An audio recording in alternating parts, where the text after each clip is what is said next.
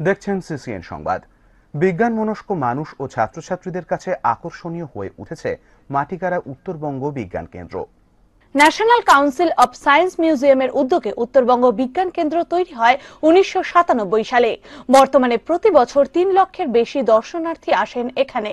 শুধু উত্তরবঙ্গই নয়, প্রতিবেশী রাজ্য সিকিম, বিহার, অসম থেকেও অনেকে আসেন এখানে। উত্তরবঙ্গ বিজ্ঞান কেন্দ্রে যে ইনোভেশন হাব তৈরি করা হয়েছে, তাতে যে কোনো বিজ্ঞান মনস্ক মানুষ তার উদ্ভাবনী শক্তি দিয়ে নতুন জিনিস তৈরি করতে পারবেন এখানে।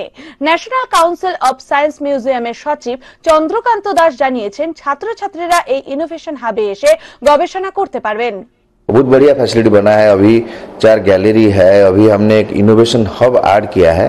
इनोवेशन हब जो है वहाँ बच्चे लोग आके अपना जो विज्ञान के लिए जो अपना स्कूल में जो फैसिलिटी मिलता नहीं, ये यहाँ आने का बाद और मन में कुछ जिज्ञासा है, कुछ अगर एक्सपेरिमेंट करना है, वो यहाँ भरपूर फैसिलिटी है। हम 2 मेंटर रखा है, वो मेंटर का गाइडेंस में वो लोग अपना एक्सपेरिमेंट कर सकता है। ऐसा दूसरा जगह में जो हमारा ऐसा इनोवेशन हब है, वो इनोवेशन हब का थ्रू से हमारा 9 पेटेंट फाइल हो चुका है, बच्चे लोग किया है।